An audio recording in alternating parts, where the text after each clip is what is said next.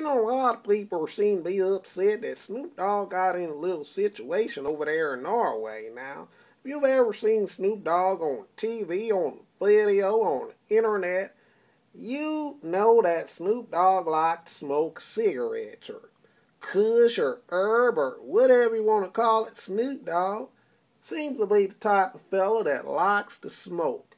And over there in Norway, I guess, those fellows over there in Norway decided that, Snoop didn't need to have that. So, of course, he got a little fine and took care of that.